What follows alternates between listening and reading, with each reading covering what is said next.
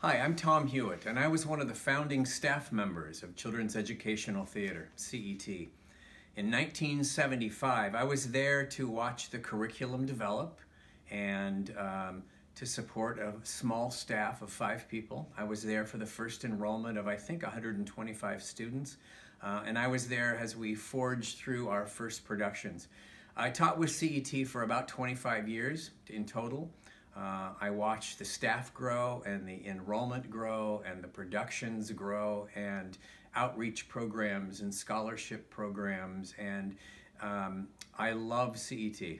And for over 4 decades, the Salem community has loved CET. This year, COVID's impact on all of us, and I don't have to talk about that, but schools were hugely impacted. The performing arts at all levels were devastated. So CET was hit with a double whammy. In addition to that, CET moved out of its home at Howard Street and out of its storage, and is in the process of relocating and paying for commercial storage. So it's been a challenging year.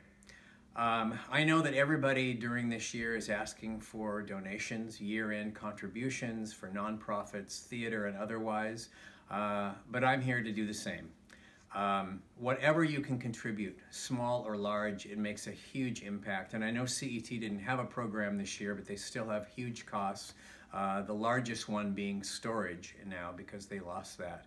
But when those students take their a return to an on-stage curtain call next July, and we hope that they will, know that with a donation this year, you can share in that joy. So, Merry Christmas. Thank you so much.